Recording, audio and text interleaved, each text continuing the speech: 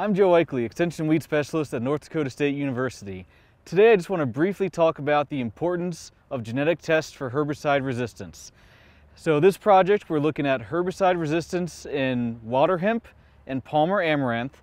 So if you have those two pigweeds, we can quickly get results back to you for resistance to glyphosate, group 2 herbicides, and group 14 herbicides. If you want herbicide resistance in other pigweeds, such as redroot pigweed, we can only test for group 2 herbicides, but again can get a pretty rapid result back to you. So when it comes to pigweed ID, we always look towards the top of the stem and look for the presence or absence of hairs. So when we have hairs on the stem, that means that's going to be something like redroot pigweed or pal amaranth, and those are the types of pigweeds we can only test for group 2 herbicide resistance. If you don't have hairs at the top of the stem, that means you have water hemp or you have Palmer amaranth, and those two weeds we can conduct resistance testing for glyphosate, group 2 herbicides, and the group 14 herbicides.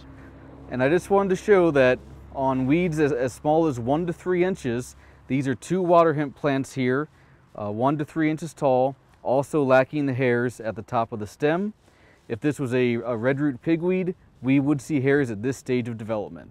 So as these pigweeds continue to evolve resistance to different herbicides, these are some very important ones that we use in soybean production, and this is why we really want to test for resistance, and you can have an immediate answer of what you're working with in your field.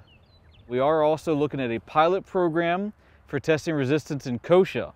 So if you send in kochia samples, we may not get results back immediately this year, but we will work on developing tests for a multitude of different herbicide resistance for use in future years.